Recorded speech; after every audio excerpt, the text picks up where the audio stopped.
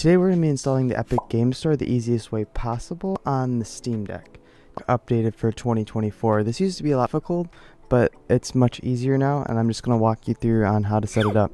First, you're going to hit the Steam button, then you're going to scroll all the way down to Power, click on that, and then you're going to click on Switch to Desktop. So when you get to desktop, you're going to want to scroll down to the Discover Store. You're going to click on it, and then in the search box, now if your keyboard doesn't pop up right away, you can click X and the left D-pad button at the same time, and then you're going to want to type in Heroic. After typing in Heroic, you can hit search. So now you're going to get the Heroic Game Store launcher, and all you're going to have to do now is click install. I'll wait for this to finish downloading. I'll be back with you when it's done downloading. Alright, it's finished downloading. Now we can just close out of the Discover Store, and now we can scroll down and click on little Steam application launcher, and then you can go to games, and you can either type in or scroll down till you find the Heroic Game Launcher.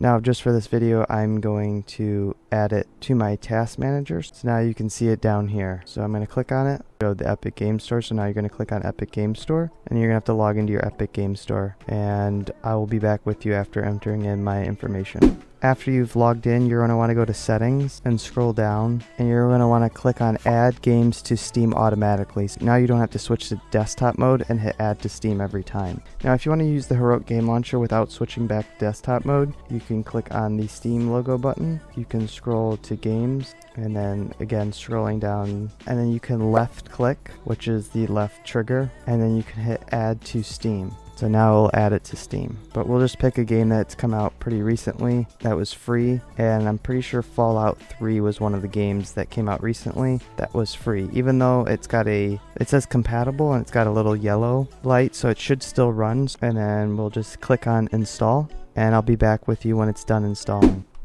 Alright, so it's all done downloading now, so we can just close out of the store, out of the Heroic Game Store, and it usually recommends that you restart the Steam Deck completely to have it show up in your Steam library. So I'm going to do that now. Alright, so now it's launched me back into the game mode. So now we can click on the Steam button, go to library, and then non-Steam games, and you can see Fallout is there. I did add a box art for the Heroic Games Launcher, which you can see down here now, but I just want to show you that now you can play Fallout 3, which is one of the games they gave away for Christmas this year for the Epic Game Store. You should just be able to click play and it should work. You can click play, and you can click on new game. Would you like to start a new game? I'll hit yes.